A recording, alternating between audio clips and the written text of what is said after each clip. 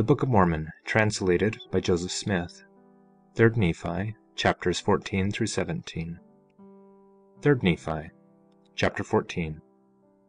And now it came to pass that when Jesus had spoken these words, he turned again to the multitude, and did open his mouth unto them again, saying, Verily, verily, I say unto you, judge not, that ye be not judged. For with what judgment ye judge, ye shall be judged. And with what measure ye mete, it shall be measured to you again. And why beholdest thou the mote that is in thy brother's eye, but considerest not the beam that is in thine own eye? Or how wilt thou say to thy brother, Let me pull the mote out of thine eye, and behold, a beam is in thine own eye? Thou hypocrite, first cast the beam out of thine own eye, and then shalt thou see clearly to cast the mote out of thy brother's eye. Give not that which is holy unto the dogs, neither cast ye your pearls before swine, lest they trample them under their feet, and turn again and rend you. Ask, and it shall be given unto you. Seek, and ye shall find. Knock, and it shall be opened unto you. For every one that asketh receiveth, and he that seeketh findeth, and to him that knocketh it shall be opened. Or what man is there of you who, if his son ask bread, will give him a stone? Or if he ask a fish, will he give him a serpent? If ye then, being evil, know how to give good gifts unto your children, how much more shall your Father who is in heaven give good things to them that ask him? Therefore all things whatsoever ye would that men should do to you, do ye even so to them, for this is the law and the prophets. Enter ye in at the strait gate, for wide is the gate, and broad is the way which leadeth to destruction, and many there be who go in thereat.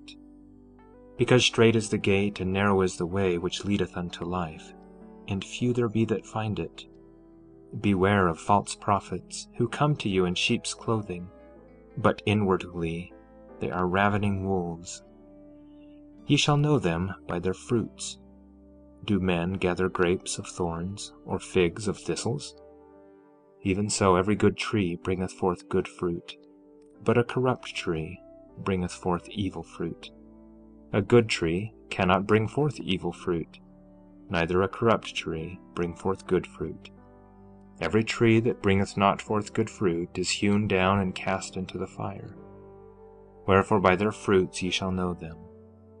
Not every one that saith unto me, Lord, Lord, shall enter into the kingdom of heaven, but he that doeth the will of my Father who is in heaven. Many will say to me in that day, Lord, Lord, have we not prophesied in thy name, and in thy name have cast out devils, and in thy name done many wonderful works? And then will I profess unto them, I never knew you. Depart from me, ye that work iniquity. Therefore whoso heareth these sayings of mine and doeth them, I will liken him unto a wise man who built his house upon a rock. And the rain descended, and the floods came, and the winds blew and beat upon that house, and it fell not, for it was founded upon a rock. And every one that heareth these sayings of mine and doeth them not shall be likened unto a foolish man who built his house upon the sand. And the rain descended, and the floods came, and the winds blew and beat upon that house, and it fell, and great was the fall of it. 3 Nephi chapter 15. And now it came to pass that when Jesus had ended these sayings, he cast his eyes round about on the multitude, and said unto them, Behold, ye have heard the things which I taught before I ascended to my Father. Therefore whoso remembereth these sayings of mine and doeth them, him will I raise up at the last day.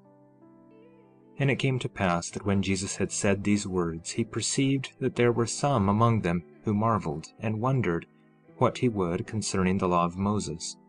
For they understood not the saying that old things had passed away, and that all things had become new. And he said unto them, Marvel not that I said unto you that old things had passed away, and that all things had become new. Behold, I say unto you that the law is fulfilled that was given unto Moses.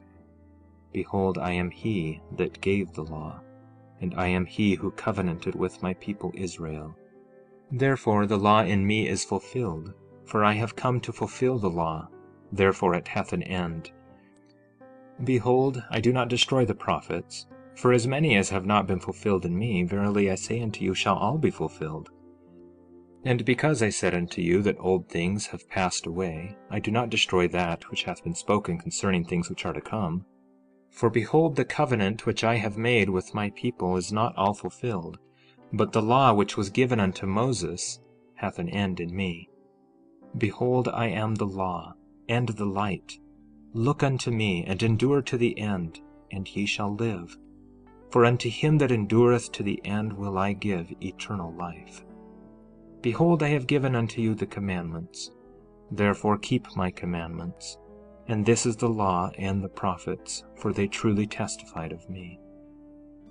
And now it came to pass that when Jesus had spoken these words, he said unto those 12 whom he had chosen, Ye are my disciples, and ye are a light unto this people, who are a remnant of the house of Joseph.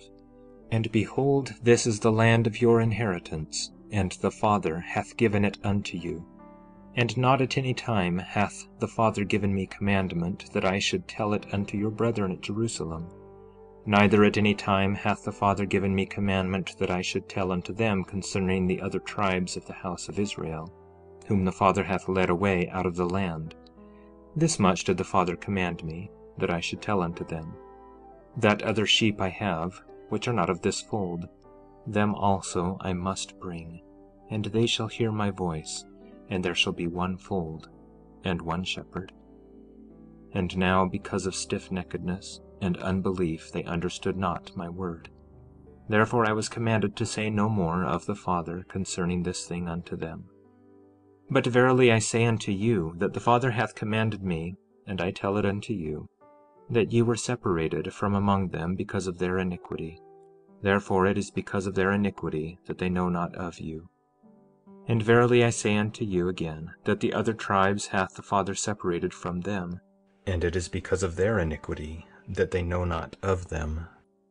And verily I say unto you, that ye are they of whom I said, Other sheep I have, which are not of this fold. Them also I must bring, and they shall hear my voice, and there shall be one fold and one shepherd. And they understood me not, for they supposed it had been the Gentiles. For they understood not that the Gentiles should be converted through their preaching. And they understood me not, that I said, They shall hear my voice. And they understood me not, that the Gentiles should not at any time hear my voice, that I should not manifest myself unto them, save it were by the Holy Ghost. But behold, ye have both heard my voice and seen me, and ye are my sheep, and ye are numbered among those whom the Father hath given me. 3 Nephi chapter 16. And verily, verily, I say unto you, that I have other sheep which are not of this land, neither of the land of Jerusalem, neither in any parts of that land round about whither I have been to minister. For they of whom I speak are they who have not as yet heard my voice, neither have I at any time manifested myself unto them. But I have received a commandment of the Father that I shall go unto them, and that they shall hear my voice, and shall be numbered among my sheep, that there may be one fold and one shepherd. Therefore I go to show myself unto them. And I command you that ye shall write these sayings after I am gone, that if it so be that my people at Jerusalem, they who have seen me and have been with me in my ministry, do not ask the Father in my name, that they may receive a knowledge of you by the Holy Ghost, and also of the other tribes whom they know not of, that these sayings which ye shall write shall be kept and shall be manifested unto the Gentiles, that through the fullness of the Gentiles the remnant of their seed, who shall be scattered forth upon the face of the earth because of their unbelief, may be brought in, or may be brought to a knowledge of me, their Redeemer. And then will I gather them in from the four quarters of the earth, and then will I fulfill the covenant which the Father hath made unto all the people of the house of Israel. And blessed are the Gentiles because of their belief in me, in and of the Holy Ghost, which witnesses unto them of me and of the Father. Behold, because of their belief in me, saith the Father, and because of the unbelief of you, O house of Israel, in the latter day shall the truth come unto the Gentiles, that the fullness of these things shall be made known unto them. But woe, saith the Father, unto the unbelieving of the Gentiles! For notwithstanding they have come forth upon the face of this land, and have scattered my people who are of the house of Israel. And my people who are of the house of Israel have been cast out from among them, and have been trodden under feet by them. And because of the mercies of the Father unto the Gentiles, and also the judgments of the Father upon my people who are of the house of Israel, verily, verily, I say unto you, that after all this, and I have caused my people who are of the house of Israel to be smitten, and to be afflicted, and to be slain, and to be cast out from among them, and to become hated by them, and to become a hiss and a byword among them. And thus commandeth the Father, that I should say unto you at that day when the Gentiles shall sin against my gospel, and shall reject the fullness of my gospel, and shall be lifted up in the pride of their hearts above all nations and above all the people of the whole earth, and shall be filled with all manner of lyings, and of deceits, and of mischiefs, and all manner of hypocrisy, and murders, and priestcrafts, and whoredoms, and of secret abominations. And if they shall do all those things, and shall reject the fullness of my gospel, behold, saith the Father, I will bring the fullness of my gospel from among them. And then will I remember my covenant which I have made unto my people, O house of Israel, and I will bring my gospel unto them. And I will show unto thee, O house of Israel, that the Gentiles shall not have power over you, but I will remember my covenant unto you, O house of Israel. And ye shall come unto the knowledge of the fullness of my gospel. But if the Gentiles will repent and return unto me, saith the Father, behold, they shall be numbered among my people, O house of Israel. And I will not suffer my people who are of the house of Israel to go through among them and tread them down, saith the Father.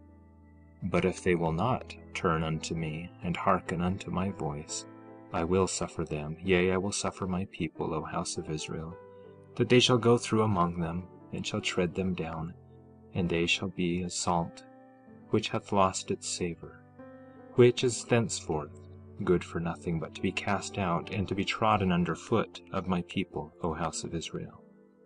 Verily, verily, I say unto you, thus hath the Father commanded me, that I should give unto this people this land for their inheritance. And then the words of the prophet Isaiah shall be fulfilled, which say, Thy watchmen shall lift up the voice, with the voice together shall they sing, for they shall see eye to eye, when the Lord shall bring again Zion.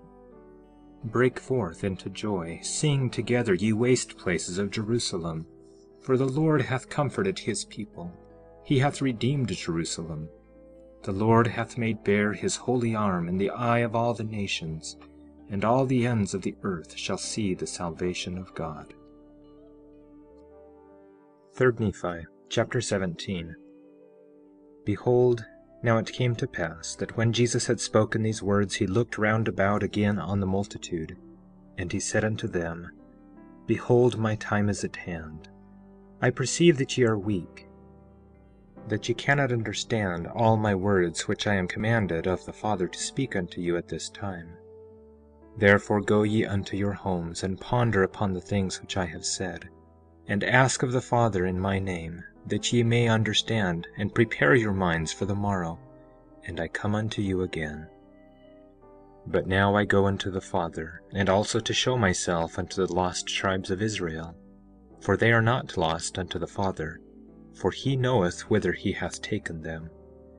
And it came to pass that when Jesus had spoken, he cast his eyes round about again on the multitude, and behold, they were in tears, and did look steadfastly upon him, as if they would ask him to tarry a little longer with them.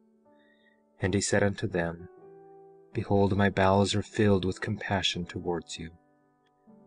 Have ye any that are sick among you? Bring them hither. Have ye any that are lame, or blind, or halt, or maimed, or leprous, or that are withered, or that are deaf, or that are afflicted in any manner?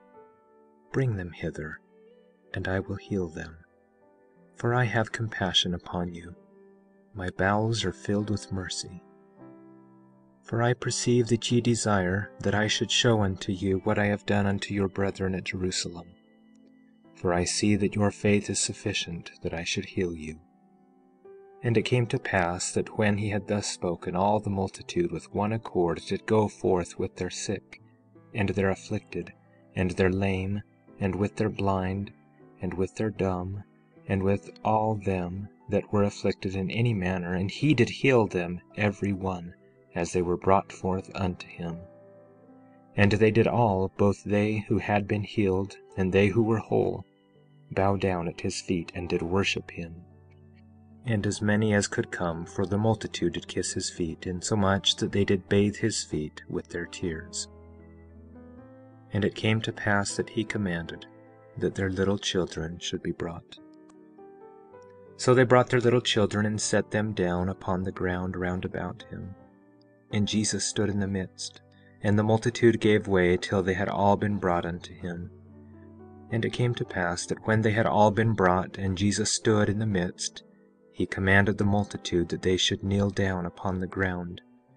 And it came to pass that when they had knelt upon the ground, Jesus groaned within himself, and said, Father, I am troubled because of the wickedness of the people of the house of Israel. And when he had said these words, he himself also knelt upon the earth. And behold, he prayed unto the Father.